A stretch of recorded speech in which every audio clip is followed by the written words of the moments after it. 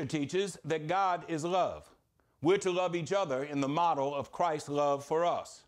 But have we ever considered just how radical that love is? In 1 Corinthians 13, Paul tells us that love takes pleasure in the flowering of truth. In other words, love looks to the truth of God's word to define that which brings a sense of inner contentment that sustains us despite the external circumstances we face. In Christ, joy is transcendent. That is, it sustains us even when our circumstances turn dour. Christian love puts up with anything. It endures. It goes on no matter what the opposition. Love is silent about the faults of others and bears without resentment injuries inflicted by others. Pray with me, please.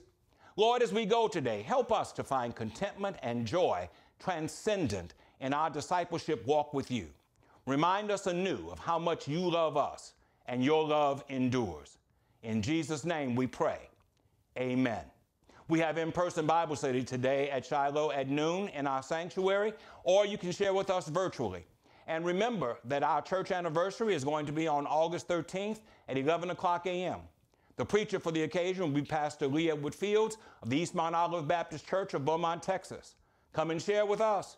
Have a wonderful Wednesday.